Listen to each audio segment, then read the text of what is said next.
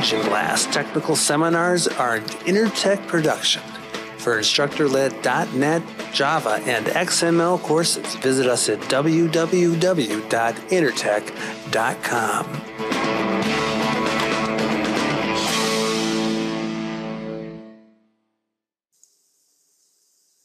So I'm going to go to Visual Studio right now.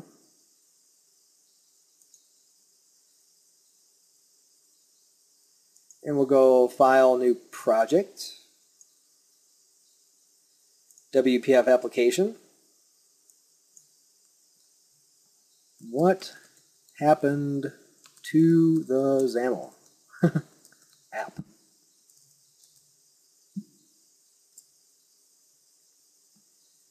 Now I'm also going to be talking about just Visual Studio as a way to build the WPF program as well. Okay. So we looked at one approach where we wrote nothing but C# code. What Visual Studio uses is sort of like the middle of the road approach. Because believe it or not, you could also write an entire application using nothing but XAML. There's actually a way to embed in the XAML document real code. Now that's not recommended, but it can be done. And I'll show you that too. But let's just look at what we get through this code file approach. So over here in my Solution Explorer, you'll see that I have an application and a main window. But behind each one of the XAML files is a relative code file. Right?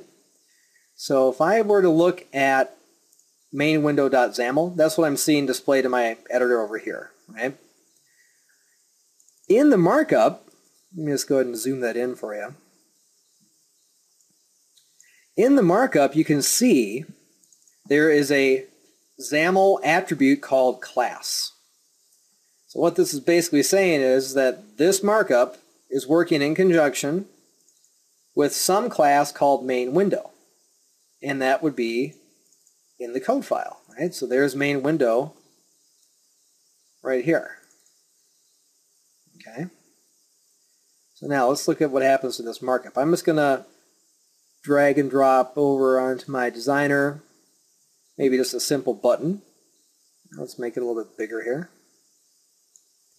Now we can see how Visual Studio is authoring the markup for me.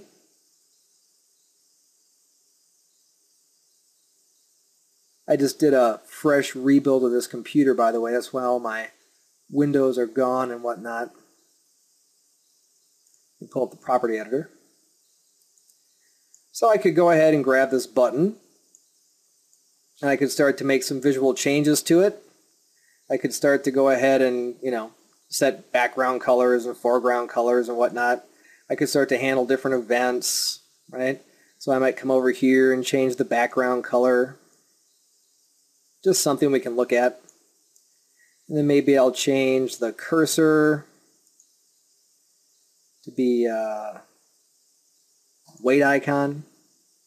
So as I'm making all my adjustments over here, we can see that Visual Studio, I'll go back to this mode, is just authoring that markup for us, right? So there's my background color and cursor. Now I'll run the program just to compile it, right? So not too surprisingly, there's my application. Doesn't do much, but it's doing something. But the important part, the part that I want to illustrate right now, is what actually got compiled. So I'm going to go back to my Solution Explorer, click on Show All Files. I'm going to drill under my OBJ debug folder. Now, this is stuff which is more of a good to know for educational purposes situation. You're never going to want to edit any of these files because you could very easily break stuff. Every time you recompile, all that's going to be put together. But let's just try to connect the dots here. If I go back to my primary C# file, you see how main window is a partial class? And you might know what that is, right? In .NET 2.0, we got this partial keyword, which means that the class can be defined across multiple code files. Really useful for tool support. Well, you see this file over here, mainwindow.g.cs? That is created by the compiler, And inside of this partial class definition, you would find, for example, the declaration of your XAML elements. So there was the button I threw on there. And then inside of initialize component, which is called from your constructor, right? There is this code which is going to be loading up the binary XAML. Remember what we call that? We call that BAML. We can actually see that over here too, main window.baml. So look, right? There's my background color and there is my weight cursor. So all this markup, so all this stuff that we see back over here, and it certainly is not a lot of markup, but all that markup is going to be used to generate the G file and the BAML resource. And then this data is going to be packaged up inside of your compiled application. Right? So that's why we said earlier, you don't ever have to worry about shipping along all this XAML to the customer. It's all going to be packaged up inside of the executable.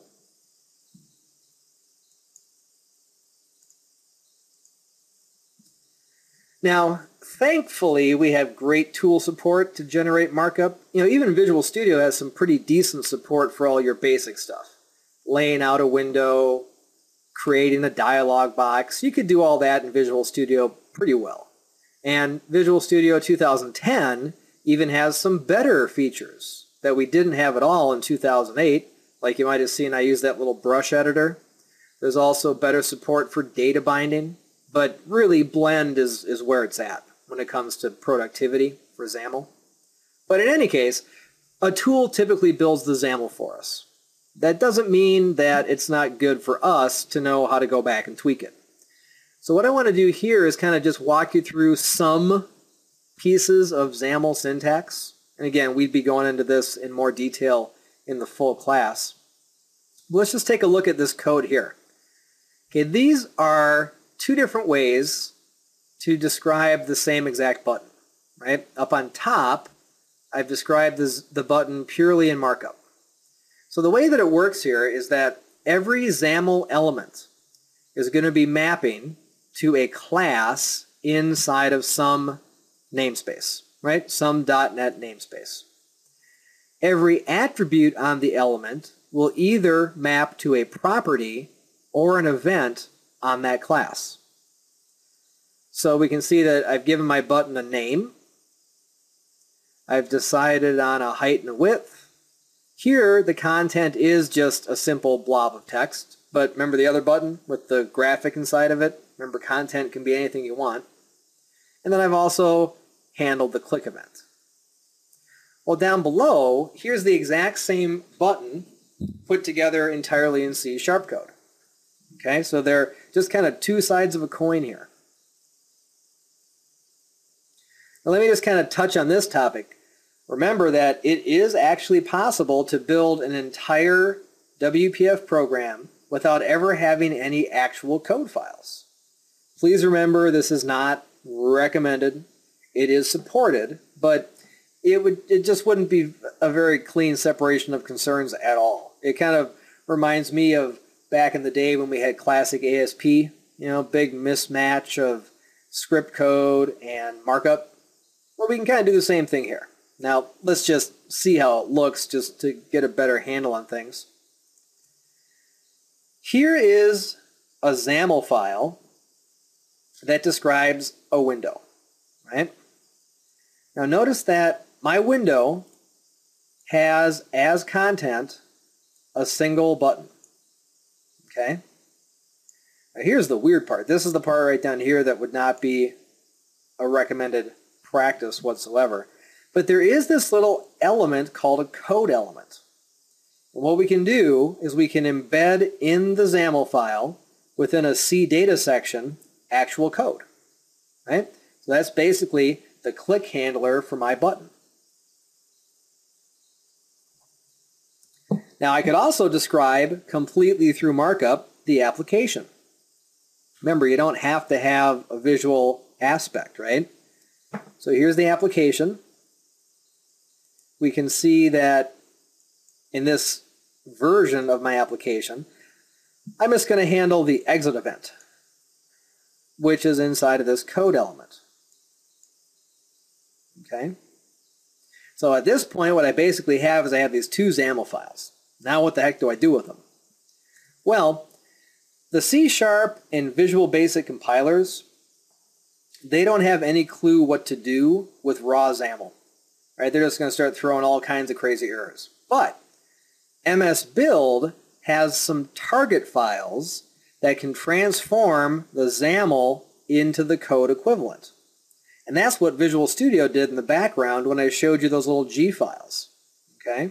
So if we had a build script, I could pull up MSBuild right now in the command prompt, point it to the location of my two XAML files, and lo and behold, I would have a true blue .NET executable. For more free learning resources and to see the latest lineup of our instructor-led .NET, Java, and XML courses, visit us at www.intertech.com.